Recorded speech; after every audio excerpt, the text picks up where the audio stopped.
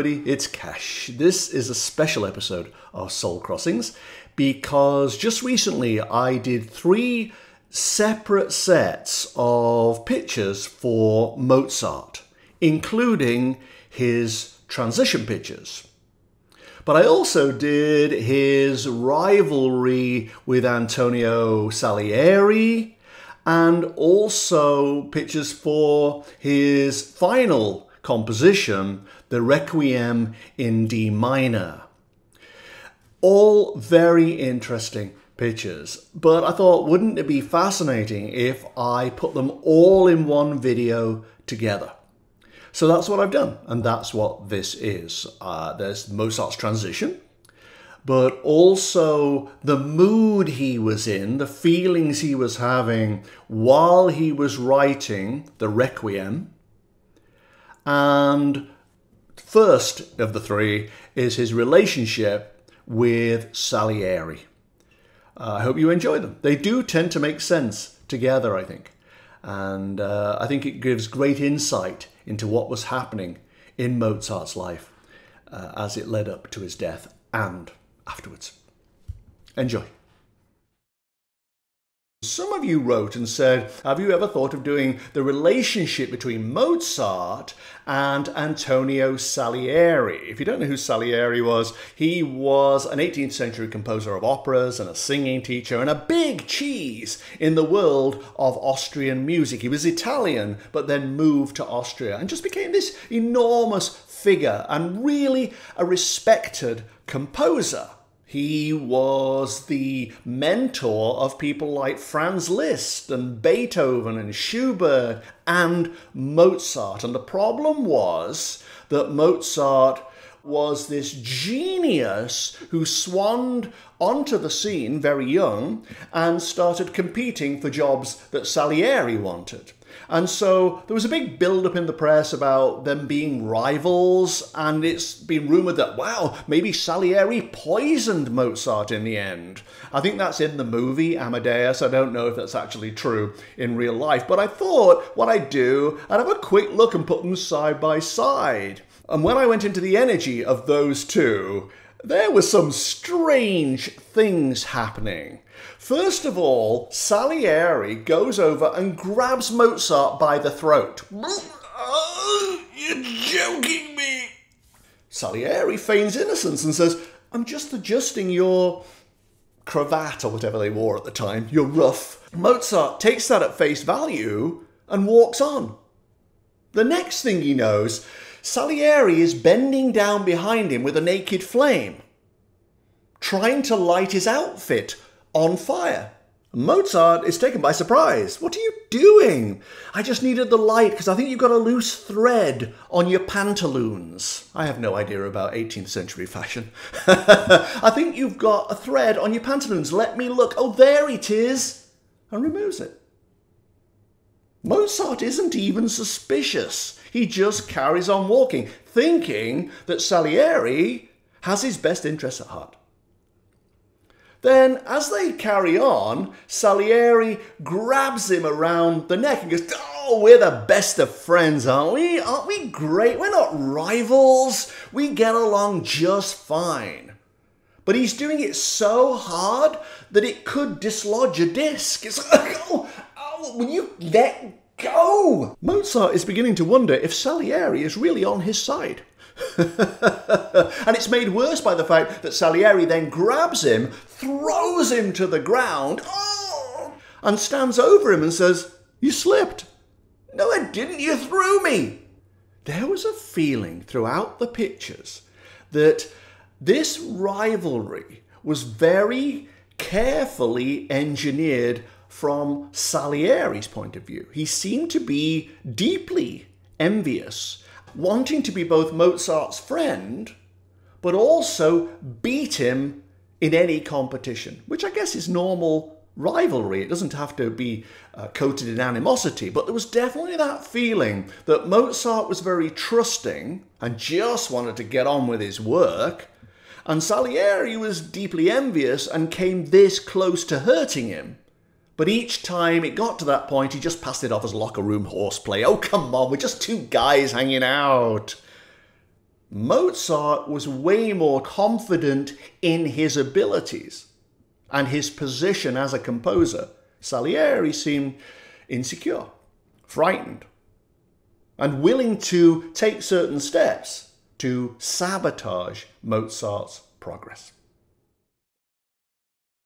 Now, one of the more interesting requests I got this week in the comment section was for a piece of music. Somebody asked me to do pictures for Mozart's Requiem in D minor. And don't be fooled by the fact that I got the words in the right order. I know nothing whatsoever about music. I think everybody knows a little bit about Mozart. He was obviously a child prodigy. He started when he was very young. He died in 1791. I've been to his birthplace in Salzburg, and it's a beautiful house, but it's also extremely disappointing. There's a Spar supermarket right next door and a McDonald's right across the street. Those people have no respect whatsoever. But basically, I know nothing about him. Nobody even knows what he died of. He just had some kind of swelling and pain. He was okay over the summer in 1791, and then he started work on this Requiem and died before he could finish it. And I think somebody tried to steal it and say, oh no, it's mine. And his wife, Costanza, took the bit that he'd written, had it performed, so that no other composer could claim it was theirs. But I had never heard this piece of music before. I brought it up on my phone, and interestingly, the moment it came up on my phone, Olive, who loves music, by the way, she jumped up on the chair beside me and was immediately entranced by this music, whereas it did nothing for me whatsoever. Classical music, unfortunately, to my kind of vaguely Aspergery brain, just sounds like somebody banging a saucepan with a spoon, unfortunately. But I listened to it anyway and did pictures for it, and they were fascinating. There was a small tarpaulin on the ground, or some kind of sheet, and under it was somebody. But as the figure under the tarpaulin moved forward, I kept hearing the phrase, too late, over and over and over again. What accompanied the writing of this music, what emotion, what thought process in Mozart's mind was possibly despair, regret, a lot of that. But also the feeling that after we die, people only remember us because of the memories we created when we were alive. So if we did good things, that's what people remember. If we did bad things, malevolent things, that's what people remember. And we are powerless to impact that after we've gone. And if we don't create memories in other people's heads while we're alive, when we die, we're gone completely. It's an expunging of the life that we had and the person that we were.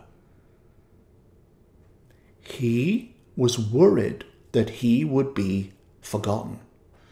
Or he had done things in his life, committed certain acts that were perhaps egregious or unpleasant or whatever, then those would outlive him, and it's that he'd be remembered for.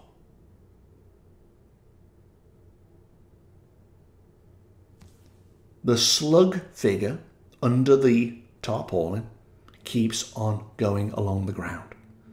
And at some point, the street curved around and there were steps down. The slug carries on down the steps and begins going along a stone promenade by the side of a river. At which point, the life force that was in there was diminishing to such an extent that it couldn't carry on. And it rolled off the bank of the river into the water. We are only those things that people remember us for, was his attitude. Their memories keep us alive, and once their memories go, we may as well never have existed. I found that incredibly moving. A lot of you wrote and said, hey, why don't you do Mozart's transition pictures? He died in December 1791, but nobody's quite sure of what. When I went into the energy for his transition, I really had no idea what he died of definitively. Interestingly, though, when I found him, he was in a hole in the ground, a very tight hole, and it's as though somebody was pushing him down it, and he didn't want to go, and he wouldn't fit. It's like, go on, go down. I don't want to go down the hole. And he kept pushing and pushing. My feeling is that the doctors were either giving him really bad medical advice towards the end, or they were just using him like a lab rat. Let's try this. Oh, that didn't work. Oh, let's try that. Oh, that didn't work. And as well as healing him, they were simultaneously killing him. Almost as if they had a subconscious desire to kill him. On one level, he felt murdered to me, but perhaps with the best intentions, if that's possible. Eventually, I got him to go down this tight little hole. And it was very uncomfortable. It was like trying to push a pomegranate through a sock or something. It just went down and down, but really awkwardly. He landed in that symbolic cave I always see, and he was extremely unhappy and disoriented and puzzled and disgruntled. Clearly, there had been some mischief towards the end. It's almost like pushing a man's head underwater and saying, breathe, breathe, I'll drown, I'll drown. It felt like that, and he knew when his consciousness arrived in this metaphorical cave that something was amiss. But weirdly, his head was so muddled and so full of stuff. It's almost like he was wearing a diving helmet full of jam or something, and he couldn't see straight. And it made for a very disturbing transition because he didn't really look where he was going. Yes, there was a tunnel there, like there always is, but he almost missed it and walked into a wall because he was so full of thoughts and ideas and disgruntlement.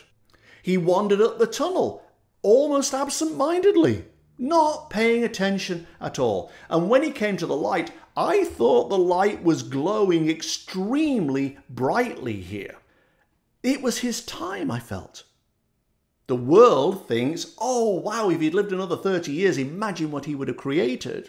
But no, the reason he wrote 800 pieces in his lifetime, starting as a child, was because he had a finite amount of time to do it in, whether he realized that or not.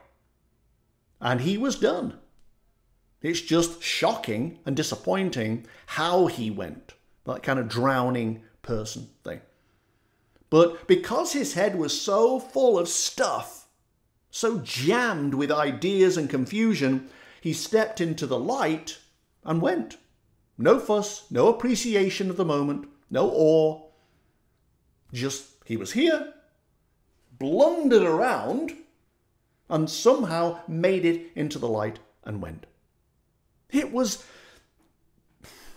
frustrating because there is an element of wonder to this process, to accepting the hands of grace to lift you up to higher realms. That's a magical moment for most people.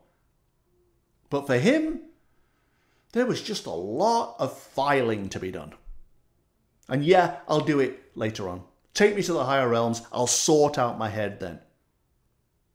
But the entire passage from form to formless and beyond was a terribly distressing thing for him, compounded, I'm sure, by the fact that he knew that doctors had done something to him to make him go sooner, whether it's just like a couple of weeks sooner, but sooner than he really wanted to go.